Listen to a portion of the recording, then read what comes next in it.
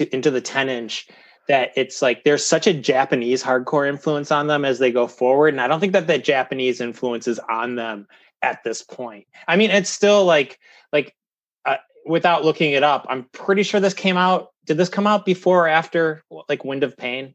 Because I think that there's going to be a lot of similarities kind of in those albums, but yeah, it doesn't really have.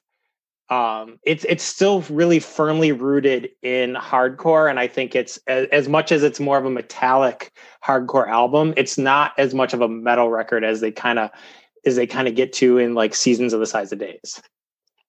Yeah, this is 91. Wind of Pain is 92. Yeah. But when is Wind of Change? Wind of Pain. Because that's metal. Yeah, that's an interesting take, Clevo, because like to get influenced